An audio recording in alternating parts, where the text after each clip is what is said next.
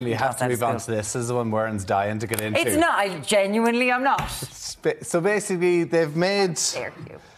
The scientists have created the first virgin births in mammals using mice. So they're trying to get rid of us. We don't need men. Who needs men in this world? Do you know one of those moments where you pause and you think, sentences I never thought I'd hear Tommy Ball say? We've had quite a few of those. Can we start that as a Twitter account? Can we please start that as a Twitter account? Yeah, so, I mean, why did they even do this? Why do scientists have to use unfertilised mouse eggs? I don't get... Well, I'll tell you, Tommy. In case you're all accidentally destroyed, we need to keep the human race going. Many years ago, I read a study by, I think it was Yale scientists, and what they had looked at was a species of spider, one half of which had hairy knees, one half didn't. I'm not making this up, you can Google it, it's real. And they judged whether or not female members of either species would become sexually attracted to hairy-kneed males or non-hairy-kneed males. And I remember thinking, somebody had to pitch that for funding.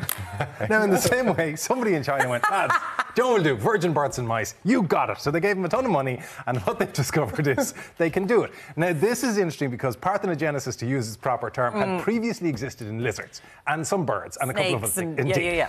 So a female lizard of certain species can eventually say, do you know what? I'm sick of the lot of you. And she can effectively go and create another one of her. Now, it's a clone because it's only her DNA. That it popping out? Yeah, exactly. That's how it works. Yeah, exactly. That's how we all give birth, I hear. I hear that's all I have to do. It's just, boo, and it just springs out. So now mice can do it, and in all things, if a mouse can do it, Tommy, it's only a matter of time before the rest of us can do it, and that means we're out of a job.